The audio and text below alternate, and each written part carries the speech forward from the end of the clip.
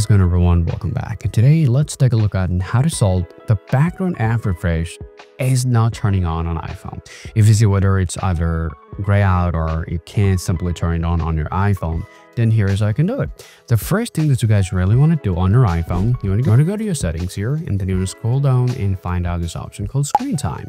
So when you go to the screen time, you want to tap content and privacy restrictions here. So make sure to disable these features. That's the first thing that you have to do here.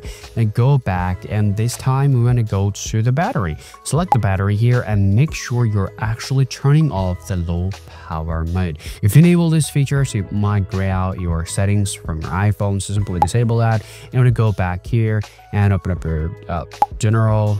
You want to scroll down, simply select date and time. So make sure date and time is correctly set on your iPhone. And now you can go to your background app refresh, select that, and you can see now you have all access to it. So that's how you guys can turn on, or let's say if you can't turn on the background app refresh, this is exactly what you got to do to solve the problems. Now, still have questions, please let me know in the comment section, guys. See you all around.